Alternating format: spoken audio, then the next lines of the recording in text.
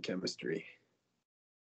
Okay, Chemistry 3101. This is chapter 9, which is alkynes. We only have a couple chapters left in Organic Chemistry 1 after this. Chapter 10 deals with radical chemistry, and chapter 11 is just a review of all the different synthetic reactions that we look at. So alkynes, and of course you all know what an alkyne is, right? You know the difference between an alkyne and an alkene, right? We learned that way back in chapter 1, that when you have a triple bond between two carbons, we have an alkyne. So if the two carbons in the triple bond, if they're flanked by R groups, we call that an internal alkyne. It's, again, between two R groups. But when you have a hydrogen on one of the carbons like this, we call this a terminal alkyne,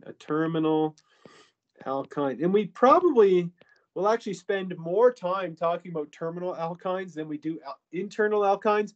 Why is that? It's because this proton has a pK of 25, so it's acidic enough that we can deprotonate it and do some pretty interesting chemistry with it. And also, when we make alkynes, most of the time we're going to be making terminal alkynes, and I'll explain why that is later on. So there you go. Right away, we already saw there's a difference between an internal alkyne and a terminal alkyne. So alkynes, they possess that carbon-carbon triple bond, and we know that both of the carbons are sp hybridized, right? They're sp hybridized. So what we have here, these gray lobes represent the two sp orbitals, and you can see that we have an unhybridized p orbital here, and we have another unhybridized p orbital there. And we talked about hybridization at length in chapter 1.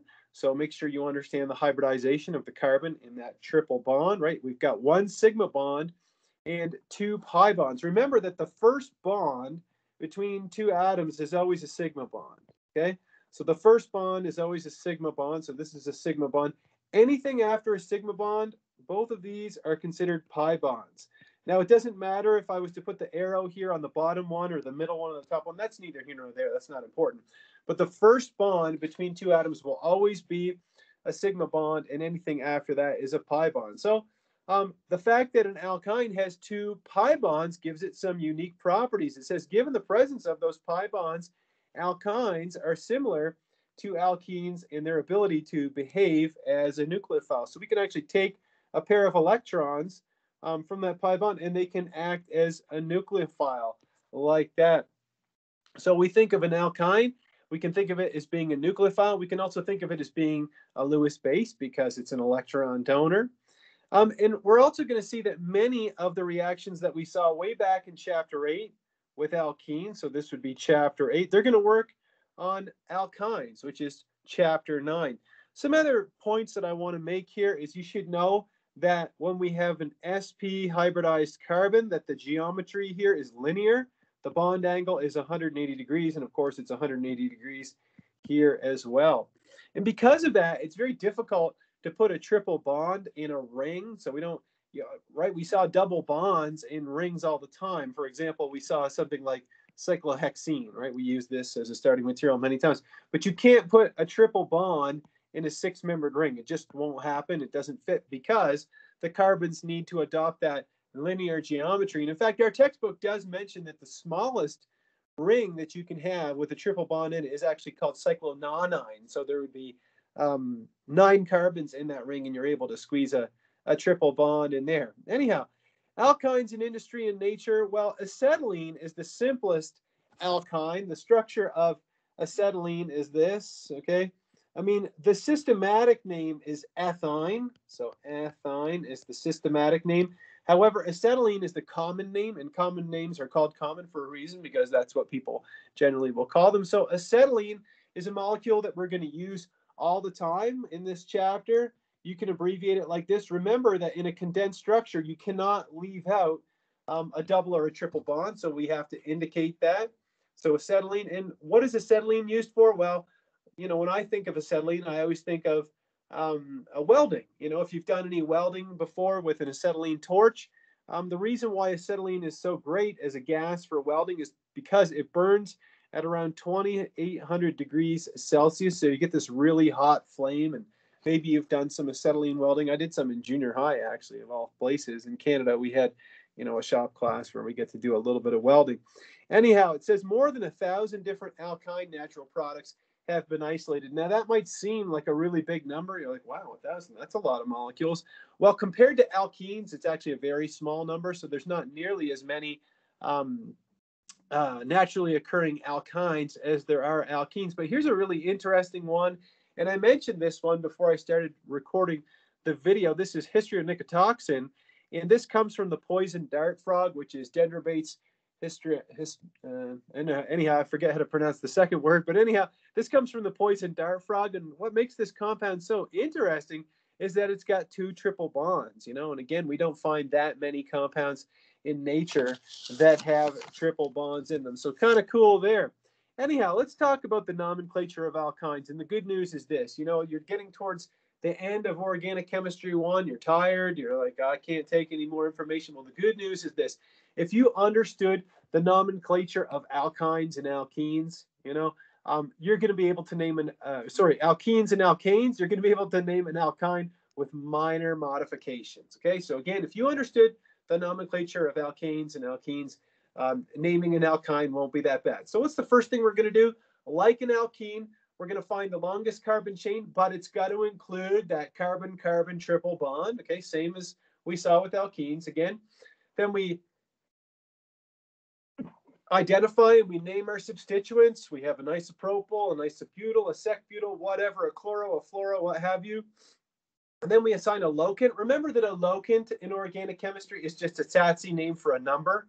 So 2-methyl, 3-ethyl, whatever. So you assign a locant and a prefix, whether it's mono, di, tri, etc.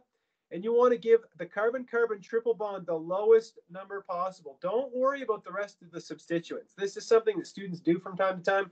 They think it involves tallying up numbers and getting an abacus out and maybe a mainframe computer, but no, you just want to give the first carbon in the triple bond the lowest number possible. Then you put the substituents in alphabetical order. You ignore prefixes except iso, cyclo, and neo, okay?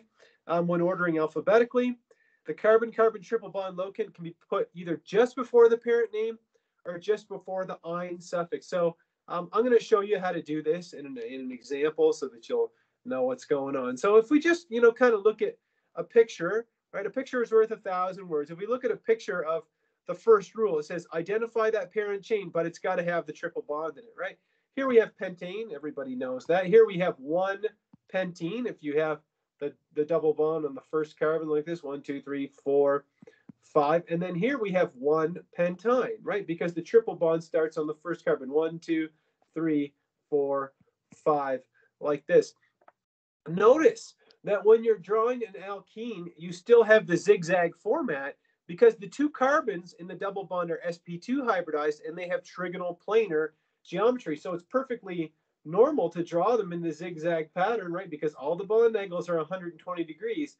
But notice how you draw these 3 carbons in a row for the alkyne, right? You've got to make sure to have a linear geometry for this carbon, and they've left this hydrogen out, of course, but you got to make sure that that's a linear geometry, right? If you try to put a zigzag here, and I see students do that usually towards the beginning of the class, that's technically incorrect, to draw, and don't draw this, but if you try to draw a triple bond and then you draw something like this from it, this is incorrect, right? Because again, the hybridization of the carbon in the triple bond is sp, and it has a linear geometry. Check this one out here. Here we have a molecule. We just find the longest carbon chain. It's got 8 carbons. Good. But you can see that we have an 8 carbon chain in this molecule, but it's not considered the parent chain. Why? Because it doesn't possess that triple bond. We've got to have that triple bond, right? So if we number this, we have 1, 2, 3, 4, 5, 6, 7. So we have a propyl group at carbon 3. So this would be 3, let me write it down here. This would be 3 propyl, 1, and I'm running out of space here, 1 heptyne. I'll try to squeeze it in here, 1 heptyne. And what it meant in the last rule here, in rule number 5, is you could call that 3 propyl 1 heptyne, or you could call it 3 propyl hept 1 ine. Okay, so you can just put the locant right before the suffix if you want to. I don't do that a lot, but sometimes you see that in different textbooks or maybe in the scientific literature, depending on, or the internet, depending on where you're looking. People have their preferences or maybe their reasons. Here's an example of assigning the carbons in the triple bond the lowest possible numbers. Right, we have all these substituents here. We've got a couple of methyls here, another one here. But you see that the person who numbered the carbons in the longest parent chain, they made sure to give the first carbon of the triple bond the lowest possible number, which is a 2. Whereas in the second example, it's wrong, isn't it? Right, because the person was maybe thinking, well, I want to give this first substituent the lowest possible number. That's how you would name an alkane, right? But remember, with an alkyne or an alkene, it doesn't work that way. We want to give the carbons in the triple bond the lowest possible number. What else? Listing the substituents in alphabetical order. That's usually not a big deal with my students. I'll put my exceptions in here. And then again, I just demonstrated the whole suffix rule that you can put the locant before the parent name, right, which would be heptyne, or you could put it right before the suffix, which is -ine. Again, either one is totally acceptable. There's nothing wrong with either of them. Well, I'm sure that you've all kind of figured this out by now.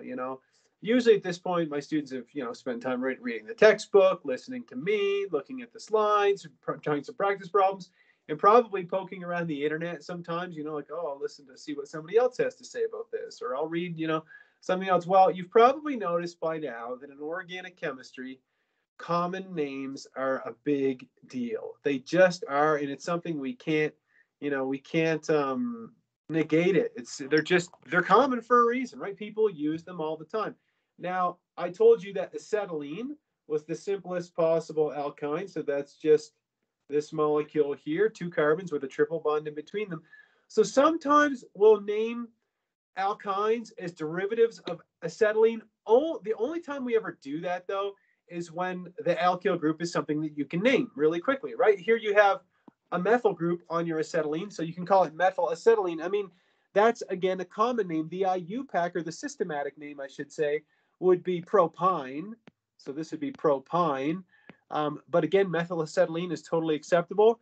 Here you have diisopropyl acetylene. I mean, we could also give this a name too. We have 1, 2, 3, 4, 5, 6 carbons.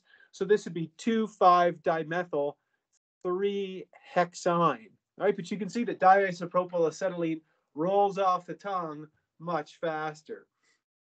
And then the next one, you have phenylpropyl acetylene, which is way faster than trying to give it a systematic name, which you could do as well. Okay, and we're going to do some nomenclature practice before we move on to the next section. And on the first slide today, I made sure to tell you about terminal or internal alkynes. And the reason why terminal alkynes are so important is because that proton has a pKa of around 25. And so it's pretty acidic compared to, a vinyl proton, let's say, or a proton on an alkane, which has a pK of 50, okay? So we're going to see how we can take or use that acidity of that terminal alkyne proton to our advantage later on in this chapter. So let's try some nomenclature. These aren't meant to be, mind-boggling questions or anything, but the first thing I noticed about this triple bond is if you find the longest chain that has the triple bond in it, do you notice that it's like, if you go here, you have, son of a gun. If you go on this side, you've got 1, 2, 3 carbons. And if you go on this side, you've got 1, 2, 3 carbons. So the longest chain is actually symmetrical. So if I was to highlight, I'm going to highlight one end in, red, and then I'll highlight the other end in green. And it's not a trick question. Could anybody tell me which end I would start on to start numbering it if I want to do it correctly? Does anybody have? Yeah, it's going to be the red end, right? Because whenever you have this kind of situation where it's a tie, both ends, you're going to get the same number for the first carbon of the triple bond. Well, in that case, you would want to give the substituent the lowest possible number, right? You kind of go down in the rules. So you'd start from the end that's red. So we're going to do it like this. We've got 1, 2, 3, 4, 5, 6 carbons. So this is some kind of 3-hexyne, or you could call it a hex 3-ine. Either one is fine. But you've got a 2-methyl, so we've got 2-methyl 3-hexyne, just like that. Okay, and again, you could call it 2-methyl hex 3-ine. Either one is perfectly fine. The next one, we have the longest carbon chain, which you can see starts on the terminal carbon of the terminal alkyne. So 1, 2, 3, 4. No, sorry, 1, 2, 3, 4. There we go, like that. Again, we want to give the carbons in the triple bond the lowest possible number. So we're going to start here with 1, 2, 3, 4. We've got a 3,3 dimethyl, so 3,3 dimethyl, and then we've got 1 butene. Okay, and then of course you could also call this 3,3 dimethyl but 1-ine. Either one is perfectly acceptable. There's no problem with either of these. So this is 9.1b and this is 9.1d if you want to take a look at the solutions manual. So there you go. That's a little bit of practice with some alkyne nomenclature.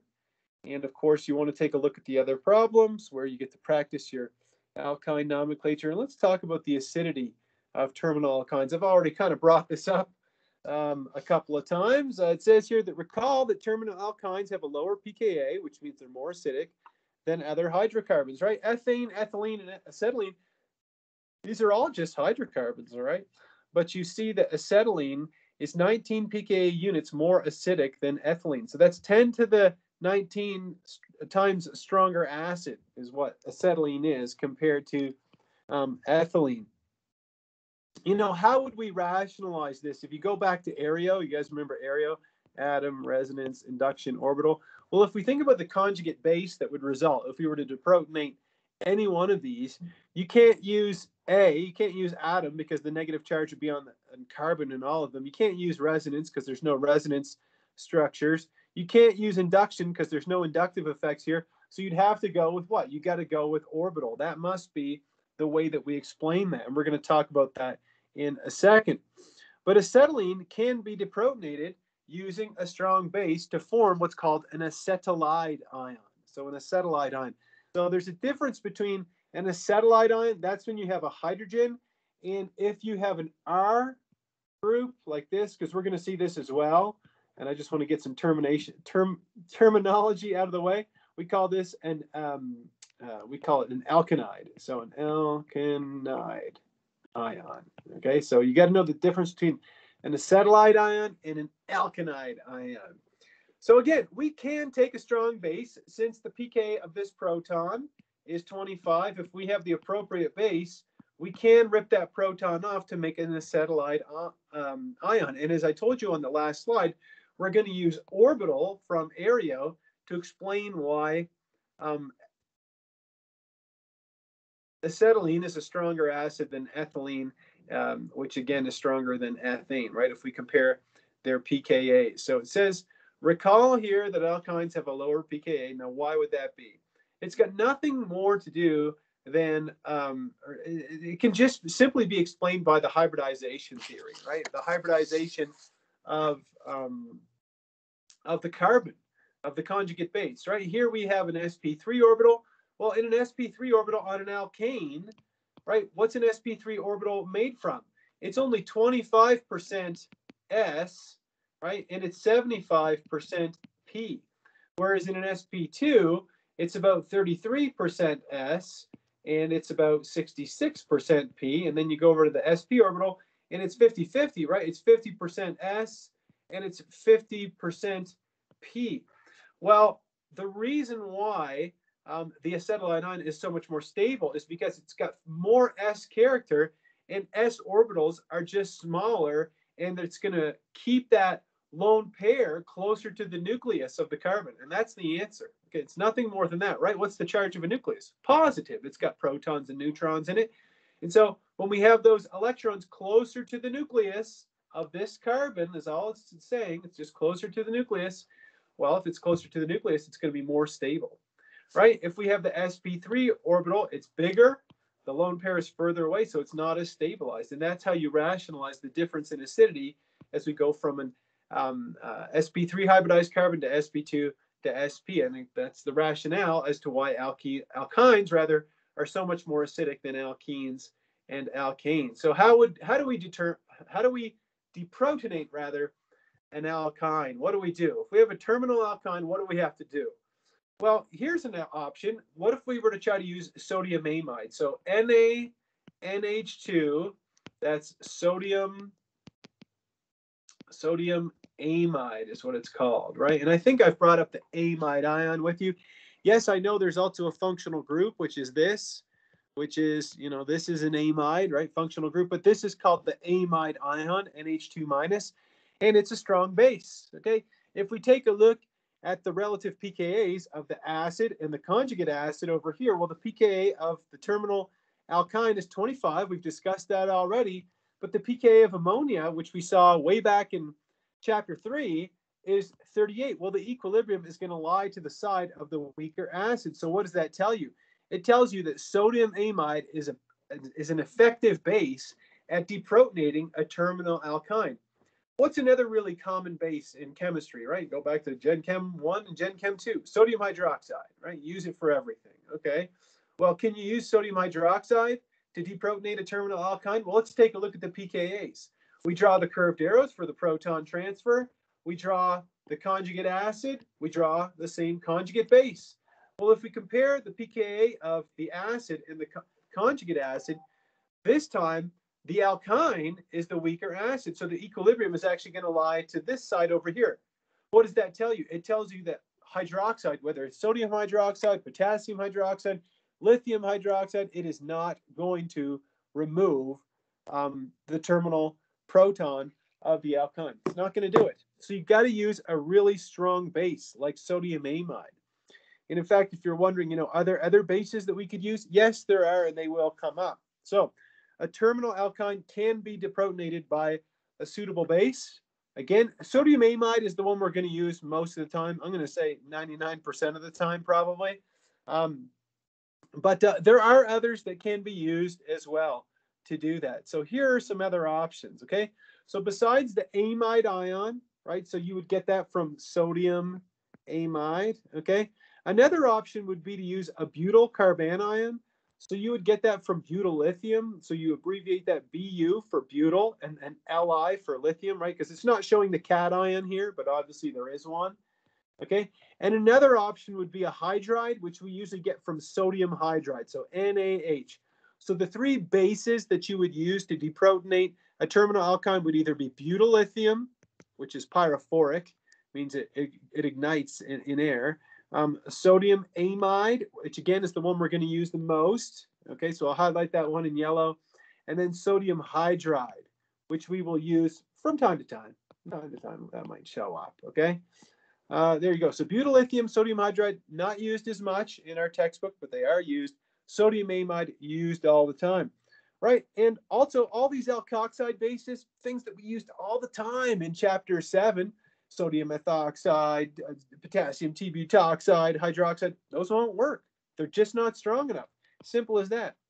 All right. So there you go. So if you want to know whether something is going to be an effective at deprotonating a terminal alkyne, all you have to do is this: just evaluate the strength of the alkyne, which has a pK of 25, and then just evaluate the conjugate acid that's formed. It's going to lie to the side of the weaker acid, and that'll explain to you, whether the deprotonation is going to occur or not. Okay, but again, I would try to memorize these ones here. Butyl lithium is something that you would never use in an undergraduate lab. Like if you were to walk into, chemistry 3112 or chemistry 3102, that's something that you would never see used in a university undergraduate lab. Like I said, it's pyrophoric. That means it ignites in air, okay? It comes as a solution in hexane, but if it gets exposed to any oxygen, it will just poof, start a fire. So you want to be very careful with that. In fact, there was a graduate student in California a number of years ago, maybe 10 years ago or so, who died by using butyl lithium. It got all over her lab coat and it caught on fire. It was a horrible accident, but that just shows you how dangerous some of these reagents can be. Sodium amide, again, is just ubiquitous in this chapter. It's something that, I'll be honest, I haven't used many times in my life, and it's actually not that convenient of a base. If I had to choose one of these, my own personal self, I would choose sodium hydride. It's relatively safe to handle. Normally, we weigh out sodium hydride under nitrogen, and there's techniques for doing that. If you've seen the glove box, like Homer Simpson uses at the beginning of The Simpsons, well, I'm not talking about radioactive materials, but you can use that as an inert environment to weigh out a solid like this. But sodium hydride will come, it's 60% dispersion in oil. So it actually comes like in oil, and then you can wash the oil off of it. So and the reason they do that is because if they don't put it in oil, it is pyrophoric. It'll just poof, catch on fire. So the reason I'm telling you this is not because I'm going to ask you about it on the quiz. It's just, when we're doing organic chemistry on paper, it's very easy to say, oh, I'll just throw some butyllithium at it. But in fact, it takes a lot of preparation to do that. You have to make sure all your glassware is dry, right? Anyhow, just some interesting stuff there. All right. This question here just says, are these bases sufficiently strong to deprotonate the terminal alkyne? After that spiel that I just gave you, I'm sure that you can answer it without evaluating any pKs, but let's just do it for fun. The first one is amide. Of course, we know that's going to work. Why do we know that? If you were trying to explain this to say somebody who's maybe, somebody who's a friend that's taking Gen Chem 2, you'd say, well, what happens is when you deprotonate this, you end up with a conjugate base, which looks like this. Okay, let me make sure I draw it out here correctly. Plus, you'll end up with the conjugate acid. Now, the conjugate acid has a pKa of around 38, and the terminal alkyne has a pKa of around 25. Well, the equilibrium is going to lie to the side of the weaker acid, which is this one, right? The higher the pKa, the weaker the acid, so the equilibrium is going to lie to this side. And so, yes, amide is going to effectively deprotonate. Now, in terms of the next one, if you want to draw a mechanism for that, we'll draw the hydride ion. I'll use a blue pen this time, and we'll show, oops, that's not where the proton is. There you go. There it is. Okay, we're going to deprotonate like this. We draw the conjugate base, which is going to be this terminal alkylide, right? And then we end up with H2. Now, H2 gas, hydrogen gas, does have a pKa. Its pKa is equal to 35. So you might want to try to memorize that. So the equilibrium is going to lie to the side of the weaker acid. Again, the pKa here of that proton on the terminal alkyne is 25. Same thing here. The pKa is equal to 25. And check this out. Here's the reason why this won't work. Because if we draw the conjugate base and the conjugate acid, which is tert-butanol, even if you weren't exactly sure what the pKa of tert-butanol is, what's the pKa of an alcohol? It's around, I don't know, 15, 18 maybe. You're not going to get the wrong answer anywhere in there. Let's say the pKa is 15. Okay, well, it's going to lie to the side of the weaker acid, so it's going to lie to this side. So the answer is no, it will not work. The answer to the second one was also yes. But the answer to the last one is no, it won't work. Okay, so again, the three bases that would be appropriate, and you could try doing the same exercise with butyllithium, and you'll prove that, butane has a pK of 50, so it definitely will lie to the side of butane. Again, the bases are going to be sodium amide, sodium hydride, or butyllithium. All three of those will work. And if you're wondering, are there others? Of course, there are others out there, but we're not going to do an exhaustive list. All right. Now we're going to talk about synthesis a little bit. And the first thing we want to talk about is, how do you make an alkyne? Sure, you can just purchase some alkynes from a chemical supplier. You just send an order, they show up with a delivery truck, and you get a bottle that's got the alkyne maybe that you want, and you do a little party, But what if you can't get it from a chemical supplier? What if you're, doing research? It's something that's new, that's never been done before. Well, in that case, you might need to make an alkyne, so you've got to come up with some kind of strategy. Hopefully you remember that back in the alkenes chapter 8, we said, well, if we were to take a strong base, right, a really strong base, let's say, we'll put a negative charge here, we can do an E2 reaction, right, where you do an E2 elimination like this. And again, that was covered way back in Chapter 8, Section 8.7. Well, we can do what's called a double elimination if you have a dihalide, right? To do the E2 to make an alkene, I didn't mention this, but you have an alkyl halide. So if you have two halogens rather on the same carbon, you can do a double elimination. And this proceeds exactly how you think it would, okay? The first equivalent of the base, and I'll just kind of do it quickly here. The first equivalent of the base is going to rip off one of the protons. You do an E2, and you're going to end up with an intermediate that looks like this, where you've got your R group, your carbon, you've still got the other bromine, and then you've got this carbon, a hydrogen, like this. So you end up with this intermediate, and then the next equivalent of base, I'll use a blue arrow this time, is just going to do another elimination like that. So it's like a double E2 reaction is essentially what you're doing, right? One E2, and then you do the second E2 to make an alkyne. So there's one way to make an alkyne, but in terms of that dihalide, it doesn't matter if both of the halogens are on the same carbon or if they're on adjacent carbons. So they can be geminal, and this is the mechanism that I just drew on the last slide, okay? They can be geminal, right? Gemini, twins, they can be on the same carbon, or they can be vicinal, which means next door neighbors, right? They can be on adjacent carbons. And you could try drawing the mechanism for that. It's the exact same double elimination, right? The first equivalent of your base, okay, here's your strong base. It's going to do the deprotonation like that. You could try to draw the intermediate and then draw the second E2 reaction to make your alkyne like that. So again, how do you make an alkyne? Well, the first way that we've learned is to basically do a double E2, and you can use a geminal or a vicinal dihalide. Either one is going to work. Okay, so if you have the two halogens on a carbon that possesses a hydrogen on it already, this is probably the easiest way to make an alkanide ion. So to make and to functionalize at the carbon. Anyhow, we'll talk about that more. But it says here, what if you use excess sodium amide? Let's think about this for a second. If you use sodium amide as your base, remember how back here I just said base, over here I just said, oh, B minus, whatever. Well, if your base is sodium amide, for example, okay, you do the double elimination, well, then what would you end up with? Okay, in this case, if you have a hydrogen on that carbon with the two halogens, you end up with the terminal alkyne. Well, hold on.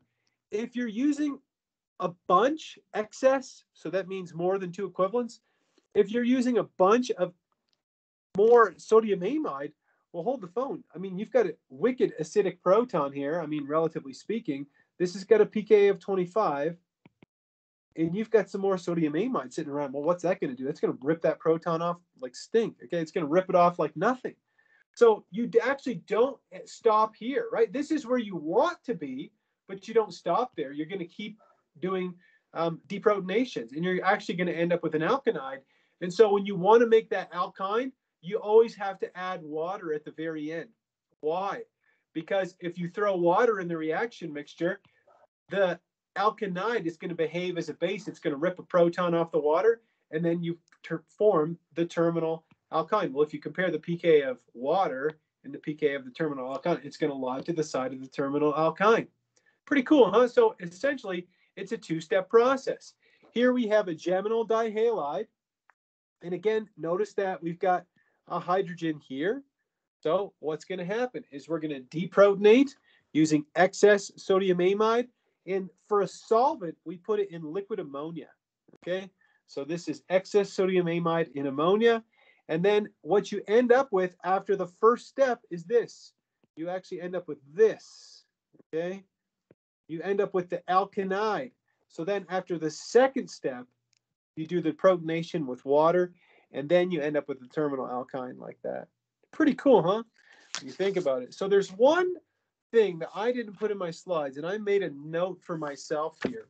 It's that I have some questions here for us to look at. And there's one question that I don't have in my slides, but I would like everybody to be sure to look at, and it's question 9.8. So if we have time in the next class, maybe we'll take a look at question 9.8, but that's one. It's one of the few questions that I don't do in class, or I don't have it in my slides, but I want you to take a look at that, because it's a very interesting scenario where you have the geminal dihalide, and then you end up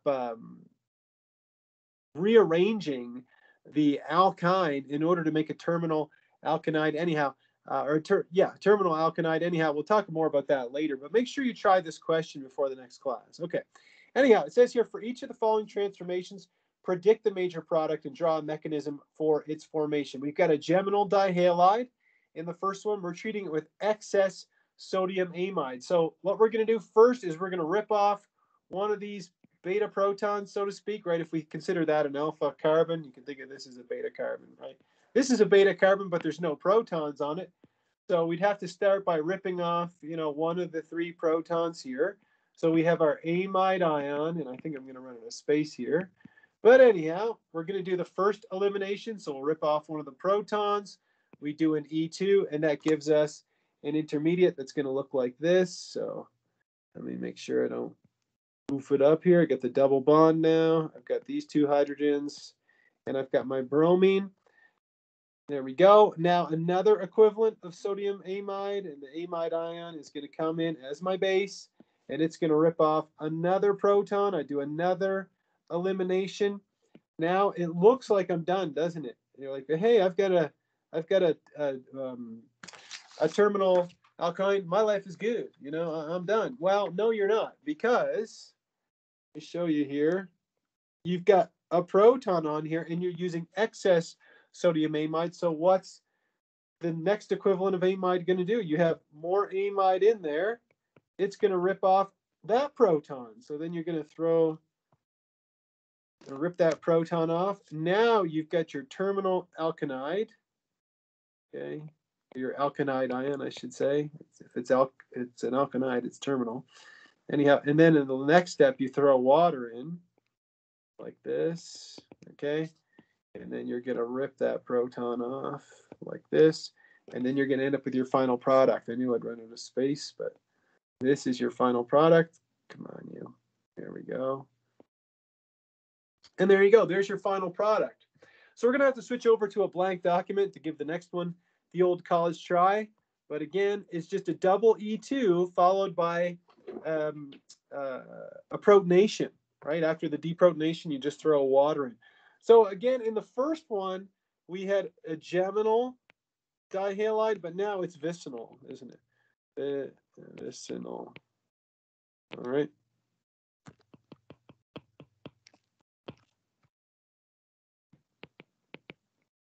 There we go. All right, so let me switch over to a blank document here. And we'll give this the old college try. So this is B. So what's our molecule? It looks like this. So we got this and this. We've got a chlorine here, and then we have another chlorine there. All right, so we're treating this with excess sodium amide and ammonia. And then in the last step, we're going to put water on it.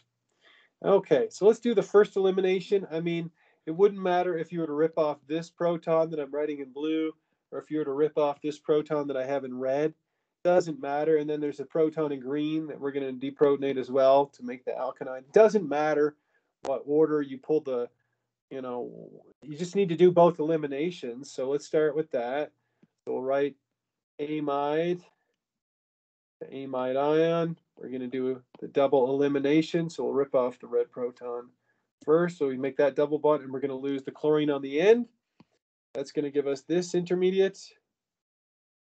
Looks like this. So there we go. We've got our chlorine here. And we still got these 2 hydrogens.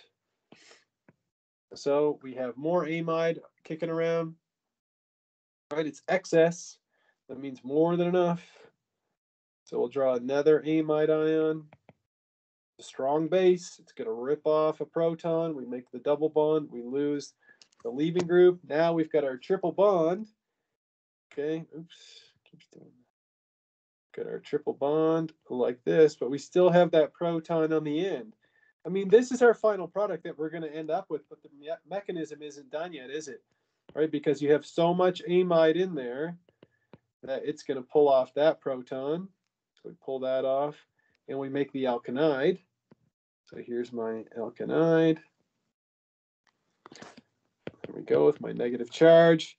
And then in the last step, I'm going to put water in it, in the reaction mixture. And this is going to behave as a base. It's going to pull a proton off like this, and I'm going to end up with my final product, which is this guy. There you go. All right. Nothing to it. Just a double elimination followed by adding water. When you put water in at the end of a reaction sequence, I should say, in organic chemistry, a lot of times we call this a quench. We call this quenching the reaction when you put water in it. And a quench doesn't necessarily mean like quenching your thirst, like it's always water. Sometimes you can quench a reaction with, something else, some kind of electrophile. Anyhow, there you go. So that covers what? The synthesis of an alkyne by starting out with either a geminal or a vicinal dihalide. And be sure again to take a look at that question 9.8, before our next lecture. It's a really interesting one. I think I'll put it in my slide deck for the next time.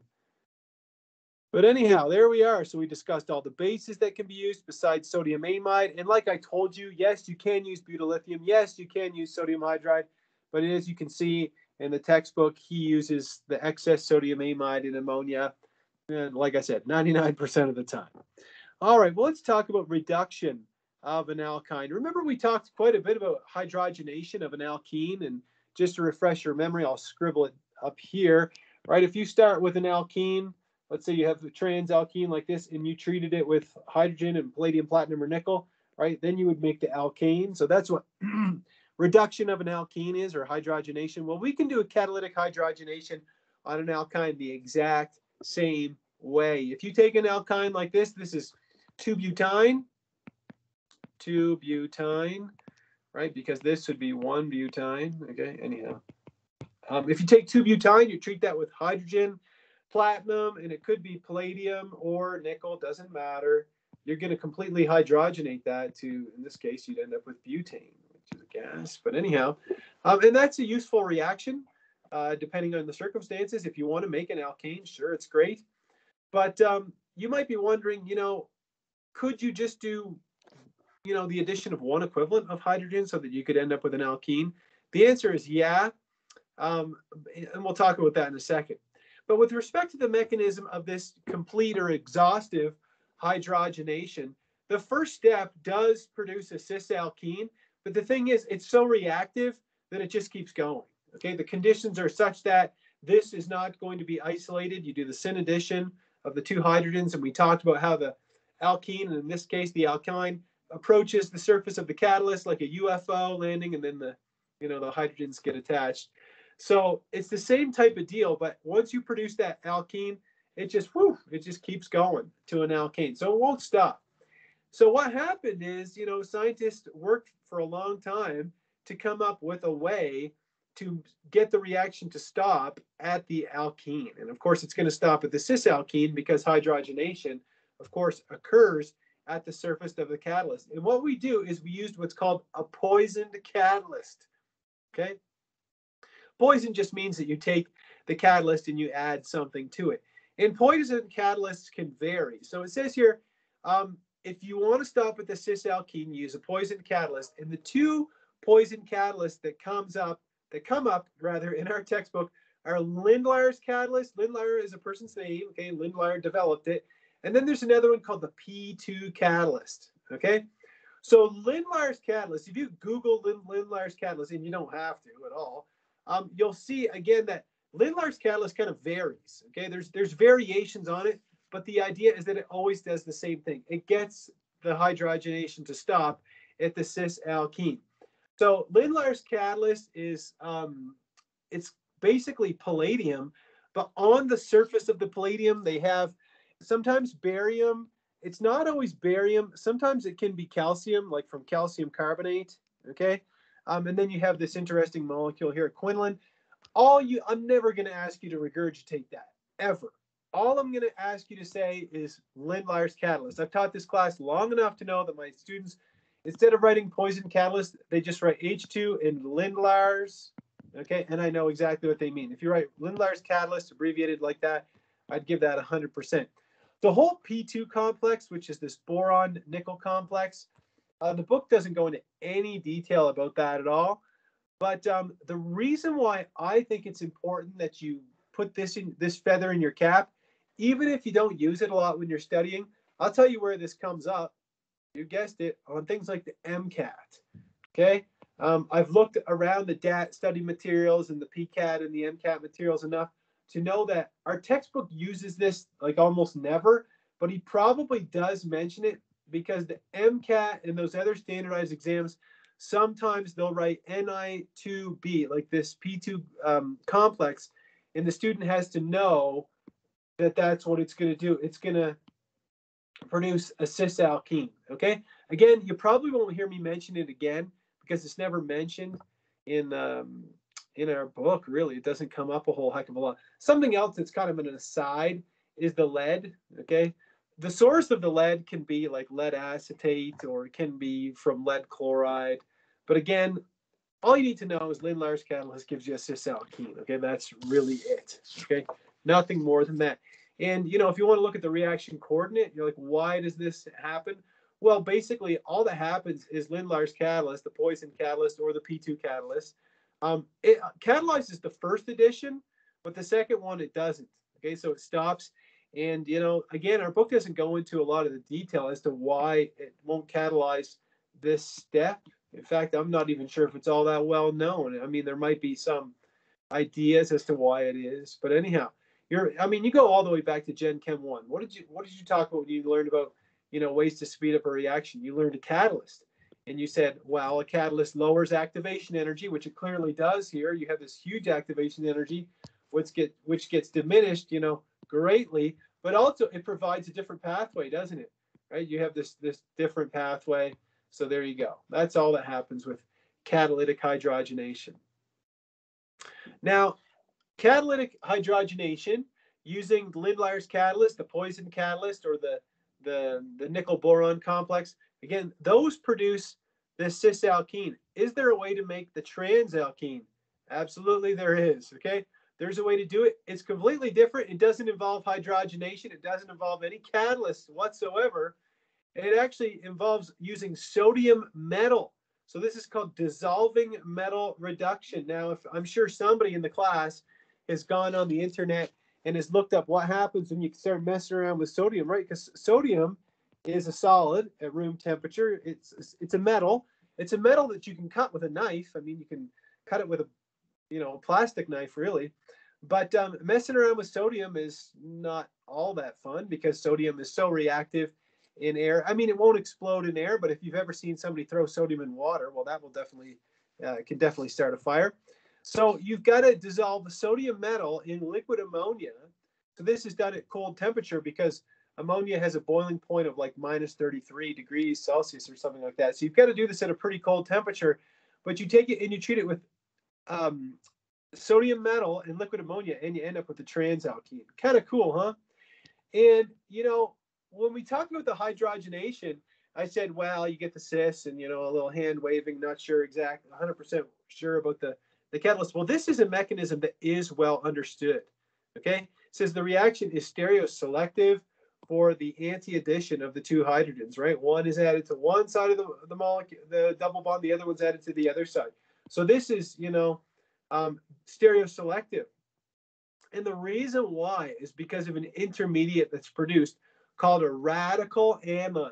Okay, I'm not going to ask you to draw the mechanism of the formation of the radical anion, but I want you to know what a radical anion is. Okay, a radical anion has a radical, which is an unpaired electron, and then it's got an anion in it. Okay, it's got both of these things in the same intermediate. So check this out.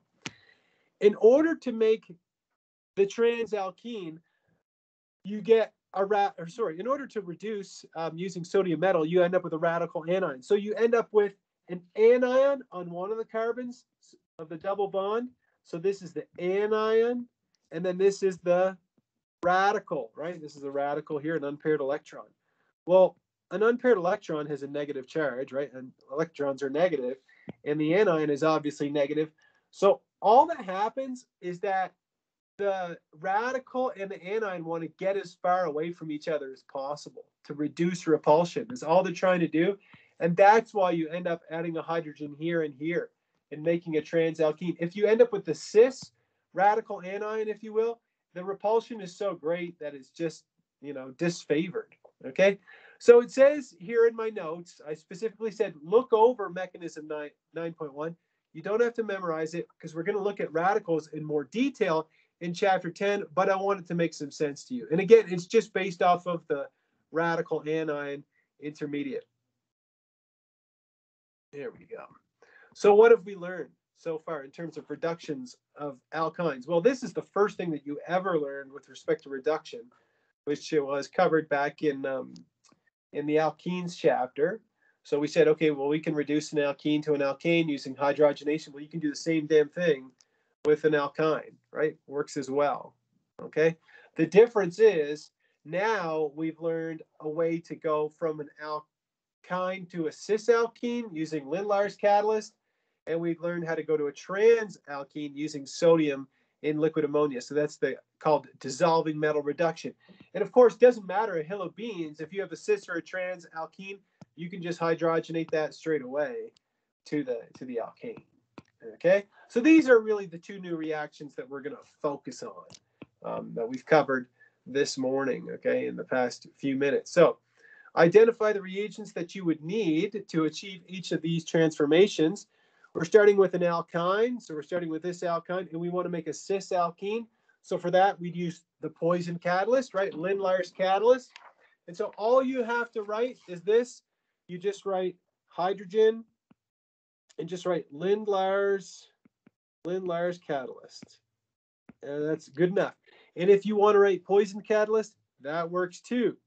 The next one, we're going from the alkyne to the transalkene. So for that, we use dissolving metal reduction.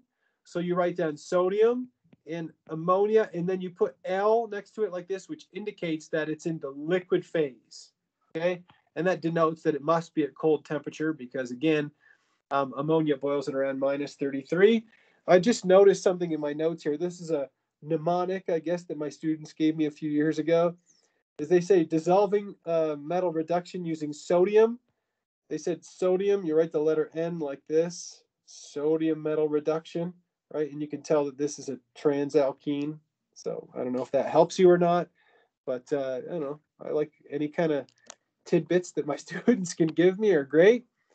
The next one, we're going from an alkyne to a transalkene. So again, we're going to use dissolving metal reduction, the sodium and liquid ammonia.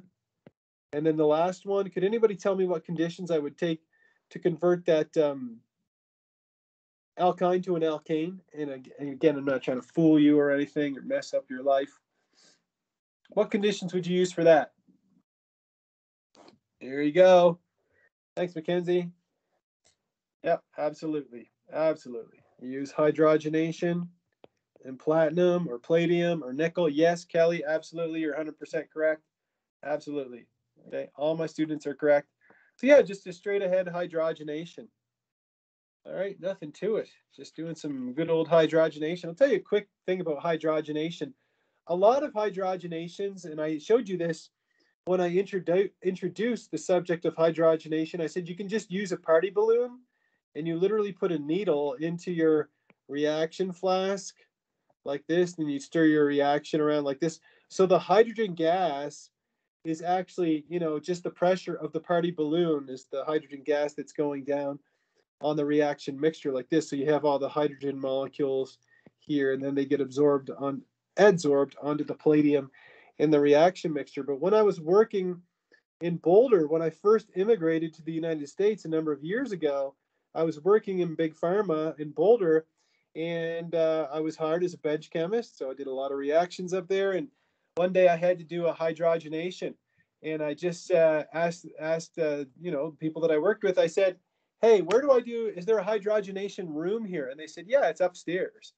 I said, "Okay, it's interesting." So I went upstairs, and they had this big, giant tanks of hydrogen. So you can imagine you got to be very careful around these big tanks with a regulator on it. these huge tanks. So I don't know, how do you draw a regulator like this? But either way, there's hydrogen gas, and there's a lot of it. And they said the reason that we put the hydrogenation room for doing hydrogenation experiments, the reason we put it on the top floor of the building is because the roof is designed with a hinge on it.